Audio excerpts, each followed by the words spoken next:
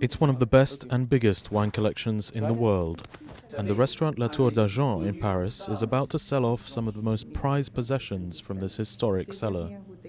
Chief sommelier David Ridgway has worked here since 1981 and says the rare sale is all about making space for new wines. We have too much wine. Nowadays, 450,000 bottles is too much considering the number of clients served.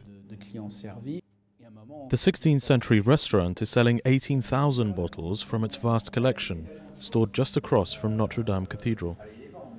Pride of place at the auction will be a bottle of fine champagne from 1788, the year before the French Revolution. Wine lovers don't have to be super rich to buy. Bidding prices start at €10, going up to more than 5,000. Owner André Terrail says the wine collection is a vital part of the restaurant's history. La Tour d'Argent cellar has a great history. It's a heritage that has grown over time. My own father hugely expanded the stock, so it's a heritage that we need to keep alive and build on. That means customers will still be getting a shock for years to come.